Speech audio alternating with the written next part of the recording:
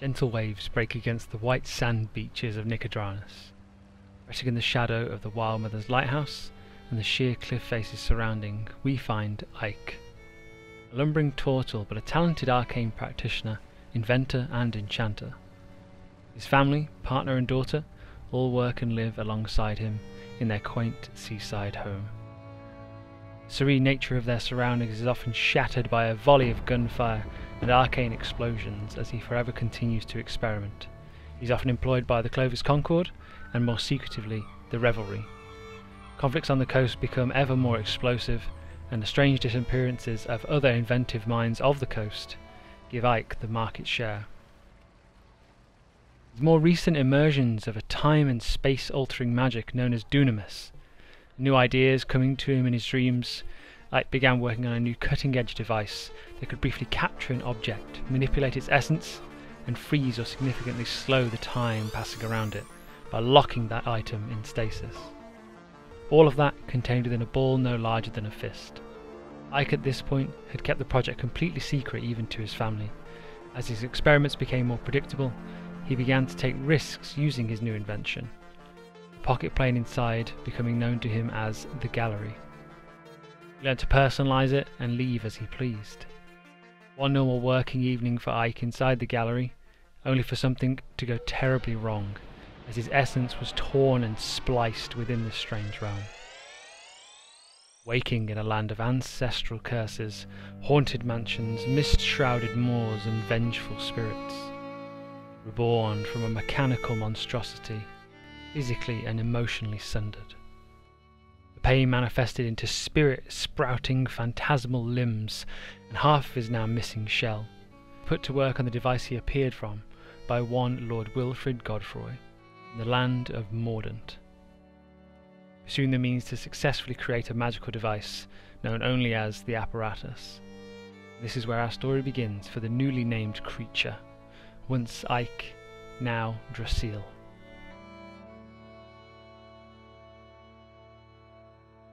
Hello everyone and welcome back to Natharandir's Guide to Everything.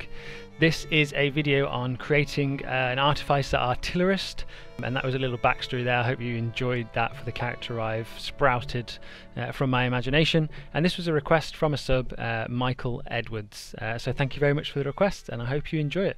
Let's jump into the character creation sheet.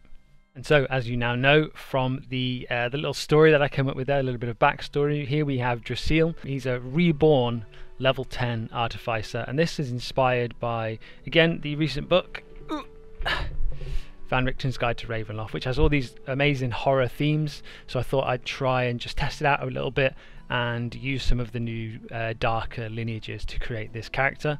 It actually started out as just being a Tortle, and then I thought, why not? Let's just use this. So this is the character sheet, but there's a lot going on here, so let me just take you through the character building process and we'll see what we've got. So taking a closer look at the Reborn race, the summary here is: in the land of mist, power and dread lie in the simple question, what happened to me? So this Drasil character will have some kind of echoes of his previous life as this beach-bound, cheerful Tortle known as Ike, this inventive mind, and now he's a little more haunted and a little darker of a character. And as this describes, death isn't always the end. The Reborn exemplify this, being individuals who have died yet somehow still live. Some Reborn exhibit the scars of fatal ends, their ashen flesh or bloodless veins, making it clear they've been touched by death. So in this case, Drasil, in what I imagined in my head was this kind of grey-green skinned Tortle with kind of a normal tortoise's skin type, basically, that kind of a rich, deep green and browns, maybe gone a little bit greyer due to the nature of him now, perhaps missing part of or all of one arm and missing the majority of the shell on the back. And you'll see why this fits perfectly for an artillerist in a few moments, just from what I've thought of. So Reborn sometimes have memories come back to them of their previous life, whether that be a scar, so in this case it could be the scratch, maybe he's got a carving into his arm or something that his kid made, I'm not quite sure. And Reborn origins, actually went with number 7 here, and I did just pick rather than roll dice because I had a character idea in mind. And this is: your body hosts a possessing spirit that shares its memories and replaces your missing appendages with phantasmal limbs. So I think the idea here that I have, perhaps it's not a completely different spirit, but a spirit has been so stretched that we've lost our memories, Ike's memories. This is the original version of this character. And I really like the idea of this apparatus mystery that comes with the new domain of dread known as Mordant, of which the Dark Lord is Lord Wilfred Godfrey. This trapped creature now at this point, this ghostly entity, this Dark Lord, who kidnaps the greatest minds from all over the world and tries to get them to work on this mysterious device known as the apparatus. And our body is a lifeless shell and your past a mystery, which I think fits perfectly in with it. Also, with being reborn, we get this feature called Ancestral Legacy. So if you replace a race with this lineage, you can keep the following elements of the race, which is any skill proficiencies you gained from it, any climbing, flying or swimming speed you gained from it. So I've added a few things after the fact to replicate me being a Tortle in a previous life, just like not being able to wear armor just due to the body shape and things like that, being able to breathe underwater, although we are technically now undead, so that probably doesn't matter anyway. So I thought I'd go into a little bit more about Mordant specifically, so let's have a look at that part of Van Richten's Guide to Ravenloft. So a quick overview of some more inspiration for the character basically. So I had a read through this. It's one of my favourites from the new book. Mordant is the domain of the haunted. As I said, the Dark Lord is Wilfred Godfrey. The hallmarks of it are ancestral curses, haunted mansions, misshrouded moors and vengeful spirits, as you may have guessed from the intro. And I quite like the idea of this actually maybe long-term campaign discussing with your DM. This could be an ancestral curse thing Ike fell to. Or it could just be really unlucky. Vengeful spirits could be Wilfred Godfrey himself, just literally purposely pulling Ike out of that life because he had a fairly smart mind, basically, because he's a smart guy. The apparatus, which is this magical device that, as you can see, has caused all manner of inexplicable teleportations, the merging of living beings, duplication of souls, and strange manipulations of the mists. So, in my mind, I guess it would be revealed over time. I would perhaps think that Lord Wilfred Godfrey perhaps forced Ike's character into this realm. There were some downsides to that, obviously being spliced apart and such, because he saw his creation, this magical ball that Ike was working on that I discussed at the start. And that, in my mind, honestly, what is it? It's a Pokeball. This whole character is influenced by a Pokemon, in fact, and with being an artificer, you can summon a cannon. And my idea was that this Drasil, this Ike character, could now, with his new magical capabilities of being reborn, this phantasmal stuff, could craft a ghostly cannon to a strap to his back, almost like a Blastoise or a Tortle, if anyone's a fan of Pokemon. That was my idea. And perhaps the apparatus had something to do with this. On the less serious side of it, the apparatus could be like the PC box, for where you store all your Pokemon and things like that. Maybe somewhere to store souls, but that's just taking it a little bit silly. But it could be fun, who knows? Could be a fun little thing to throw some Pokemon references in there. But perfect. I think now it's time to talk more about the character itself and what we're looking to build. And so as the class, I've already made an Artificer introduction video, so I won't go through everything, but the basic is we get lots of infusions to make our own magic items. By level 10, at heroic level, we've got a whole bunch. So do your research, make sure you know what each one does. There's plenty of resources out there. There's a list on D&D Beyond. Once you've unlocked it, you'll be able to see the whole selection. I've just gone for a good mix of what I thought might be necessary for a normal campaign. Obviously this is a fake campaign I'm imagining in my mind, so I don't know what my party would be like, so this might change.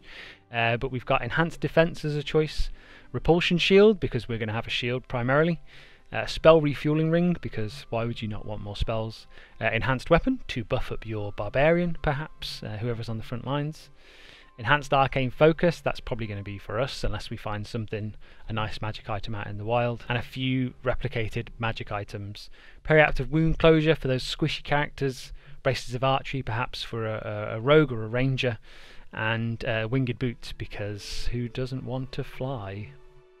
Seems straightforward. And specialist, we went for, as I said, this is an artillerist build. Thank you for the suggestion, Michael. And this is my first foray into that as well. And so artillery spells, we get a few. Now we're level 10. We have access to Shield, Thunderwave, Scorching Ray, Shatter, Fireball, and Wind Wall. And we get even more elemental damage ones down the line: Ice Storm, Wall of Fire, Cone of Cold, and Wall of Force, all by 17th level. So we are a spellcaster primarily. What it allows you to do though is to create an Eldritch Cannon. I covered this a little bit in a previous video as well, but this for me is going to be flavoured slightly differently. So the Eldritch Cannon for me, when I use the Flamethrower ability, I'd like to... well, I'll show you the character sheet in a minute, but I've named it Steam Eruption instead. I want to keep it kind of water themed, as would a Tortle have, you know, that's what would be in their mind. Rather than shooting fire, it shoots high pressure steam out instead. I thought that'd be quite cool. The Force Ballista, it's going to do force damage, but essentially it's just going to be a very focused tube of water, basically just a cannon. That's my idea for that. And Protector, I was thinking, again, it's all based on Pokemon really, like an Aqua Ring effect, where water kind of goes out and it has like a healing or a healing ability to your allies. Just a quick one, 15-foot cone is the Flamethrower effect, 2d8 fire damage, which I've flavoured as steam. The Force Ballista is a ranged spell attack, so any obviously of our enhanced focuses and things like that will all aid. You can hit a creature within 120 feet, and it takes 2d8 force damage, and it can be pushed a little bit as well, so it all makes sense. And the Protector, wherever the cannon is, it emits a 10-foot radius of temporary hit points, equal to 1d8 plus your intelligence modifier, which by level 10 I would hope would be 20 as an Artificer. So ability score improvements, we've doubled up in Constitution for that survivability. Oh, and let's just go back one page because I need to show you. Ability score increases out the gate because we can choose what it is now, because Tasha's Cauldron of Everything and also Reborn, we went with 1 to Intelligence and 2 to Constitution, because I'll show you our ability score rolls in a second, which were great. So yeah, ability score improvement level 4, double con. And Arcane Firearm is our 5th level feature. We can turn any wand, staff or rod into an arcane firearm, a conduit for our destructive spells. So when we use an Artificer spell, it gets an extra d8 of damage for the first time you use that, essentially, which is amazing. So Fireball gets an extra d8, any damaging spell basically, as long as we channel it through our arcane firearm. So it doesn't have to be a gun as such, which is more flavour for the character. We get Tool Expertise. I mean, we know what that is, expertise in more tools. Flash of Genius is a fantastic ability. You can come up with solutions under pressure. When you or another creature within 30 feet of you makes an ability check or saving throw, you can use your reaction to add, in this case it would be 5, but your intelligence modifier to the roll. So if you really need something in a pinch, just +5. Fantastic. Why would we not want that? Just pure utility, pure support, and it's a great addition to the squad. Next up we have ability score improvement, and this is, we went for a feat here, but this is just due to the abilities scores that we actually got when I rolled them manually. So again, feel free to change this, it's just inspiration. I went for Fey Touched Intelligence. Now there is no Undead Touch feat as far as I'm aware, but I thought Fey Touch was quite good. And so to get our intelligence to 20, this gives you a +1. It also lets you cast Misty Step and another spell from the Divination or Enchantment School of Magic. And I went with Hex to have that dark energy. We wrap a creature in dark energy as we bombard it with spells. And Misty Step, one, really just a useful spell, gives us a bit more mobility, and I think it's quite indicative of the character as well. I'm thinking he can like pull himself into his phantasmal shell and disappear, and that's kind of what it would look like. At 9th level, we get the Explosive Cannon feature. Cannon's damage rolls are all increased by 1d8. That's our Arcane Cannon, our big guy, which, why would we not want that? That's fantastic. And it allows us also now to command the cannon to detonate. So it can actually move. It has legs, basically. So you can send it out into a group of foes and get it to blow up. They make a dex saving throw, or they take 3d8 force damage. So for me, this would just be either an explosion of just kind of ghostly energies or water itself, as I mentioned in the previous one, maybe a steam explosion. And finally, Magic Item Adept, the level 10 feature. We can attune up to 4 magic items, and I adore magic items. I probably give out too many as a DM, just so I like to see my players use them. And if we decide to craft a magic item with a rarity of common or uncommon, it takes a quarter of the normal time and costs half as much gold. So if you've got the time to actually build your own magic items, not just the infusions, actually build them, this is incredible, because building magic items costs a lot. But by level 10 you should have plenty of cash anyway, I guess. This halves the amount you need. Give the rest of it to your wizard to learn new spells, eh? Okay, so I believe that's it. Ability scores, I did a manual roll. These are the results I got: 10, 16, 18, 15, 14 and 9, which is quite strong, but I don't mind that. Again, this is just a hypothetical character. I don't plan to use it in a game as of yet. Always check with your DM how they prefer to do ability scores.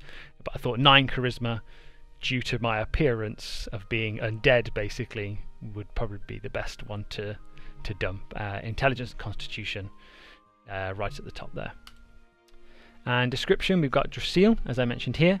We've got Sage, and it's you spend years learning the lore of the multiverse. You scoured manuscripts, studied scrolls, but rather than just expertise on the world, I thought expertise on a subject, in this case at the School of Artifice, basically. We get proficiency with history, which is cool, and then we went for insight because it's useful. Peer into people's souls with our creepiness. Draconic, because that is the arcane language, I thought it was quite flavourful.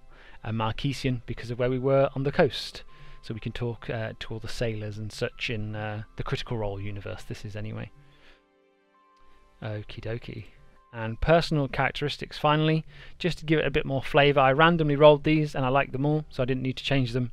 I like to read and memorise poetry, brings me calm, and that could be like a flashback from a previous life. Maybe when we read poems, that's what takes us back into Ike's mind as opposed to Drasil's new one. I don't talk about the things that torment me, and I'd rather not burden others with my curse, so this could just be just how you play the character, just quite quiet and reserved, and you don't open up very often. For our ideals, I went with I'm a monster that destroys other monsters and anything else that gets in my way. And this comes into the evil category, apparently.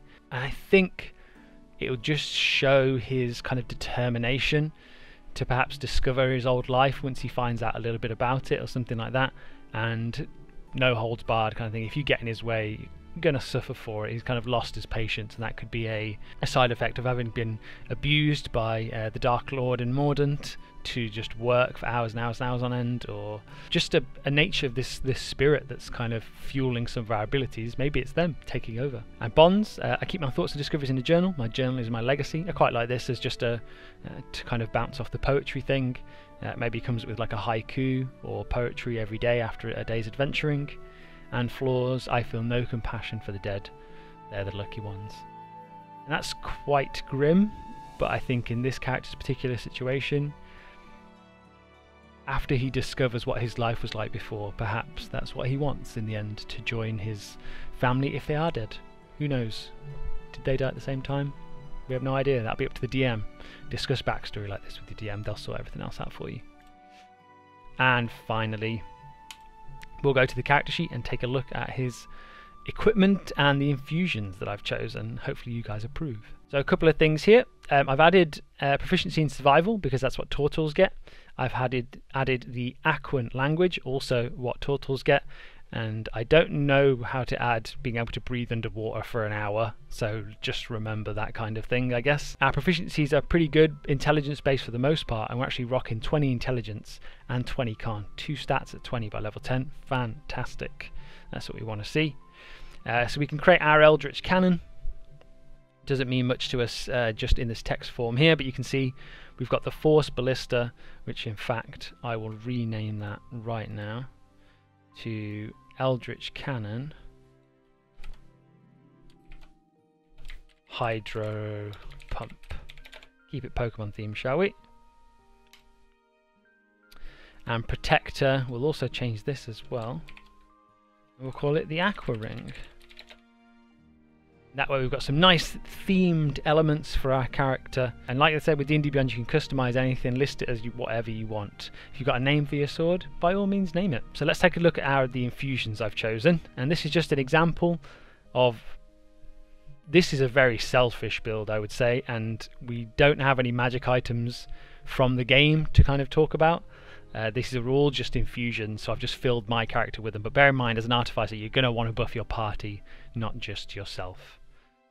So the ones we're using currently, I went with the Repulsion Shield to just give us a +1 to our armor class to make it an 18. Well, that's another thing I changed, by the way. Tortles get 17 flat armor. That's it. So we need to increase that, definitely. So we went for 18 from a Repulsion Shield, and if something hits us, we can push them away. Spell Refueling Ring, because we're going to be just spamming through our spells, I would imagine, in combat. Enhanced Weapon, like I said before, great for somebody else in the party, probably not for us because we're not really melee focused. But we've got an Enhanced Arcane Focus, and we just have just a rod, which is our arcane focus, as opposed to using materials. I quite like the idea of channeling these ghostly energies through into a focus, and so we've buffed that a little bit. And the Winged Boots, because that means I can fly. Crazy. Why would you not do that? Yeah, so our characters are flying, blasting machine, basically. We can leave our cannon on deck, fly into the air, assault things with our rod, or we can do the other way around. We can stick it on the side of... I'm always thinking we're on a ship for some reason, but we can stick it on the side of a mast of a ship, have them shoot down onto the decks of things, stuff like that. I added a Wand of Magic Detection in, because I thought maybe by this level we'd have a couple of uncommon magic items. But this is again just for flavour at this point. So we have a Wand of Magic Detection here because I didn't want to burn any spells on that, to be honest. Spell wise, for flavour, we've gone for Firebolt. Again, these things would just be cast from your rod or however you want to flavour them. Mage Hand because of the spectral arm, quite cool. Mending because we need to fix things. That's what an Artificer does with our intelligence. Fairy Fire, I think, is quite a spooky spell. You know, spirits reach out and linger onto creatures so you can hit them easier. Identify, always required. Shield, we get innately. I went for a new spell, Tasha's Caustic Brew, which is quite fun. Literally just chucking acid on things. I chose Arcane Lock because maybe we want to keep our the inventions we're working on, or our blueprints, under lock and key so we can lock something should we need. Blur for a bit of survivability. Heat Metal because it's one of the most underrated spells in the game. It's amazing, trust me. Take Heat Metal if you ever have opportunity. There's no save for someone that's just wearing plate armor and you're just heating them up. They just take damage, so amazing.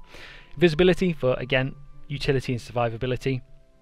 I've already talked about Misty Step. Fly, which if we were to give up the Winged Boots we may need this, so that's why I've just picked it up just in case, and you could cast it on somebody else in your party. Bear that in mind as well. And Haste for supporting your team again. If you've got someone that makes a lot of attacks already, you can haste them and they get another one. Rogue, Barbarian, whatever it might be. Tiny Servant I think is nice flavour. We can just find an inanimate object, non-magical, and it just sprouts legs. I'm thinking like Baby Groot from Guardians of the Galaxy or something, but really it'd be more mechanical, I think. It's like it's almost Find Familiar. It's kind of functions similarly. I can imagine throwing a load of like spider bots under a door to research somewhere, something like that. And they just have a strange, like, ghostly glow to them or something. And Windwall is something we got naturally. Okay, so that's it. Thank you very much for watching. Whoever made it to the end of the video, thank you, Michael, for the suggestion for making an Artificer Artillerist. I hope you like this idea that I came up with. And bear in mind now with the Van Richten stuff, Van Richten's Guide to Ravenloft, death doesn't have to be the end for your character. If you really like playing someone but you lost them in a poorly chosen fight or something, it doesn't have to be the end. You can get some really cool adventures and really great character progression by rebuilding them as something slightly different. So don't forget to leave a like, comment below if you'd like me to do a build of a different character, and I hope this helps anyone that watches. But yeah, this has been Nathrandir's Guide to Everything, and I'll see you guys in the next one. Bye bye.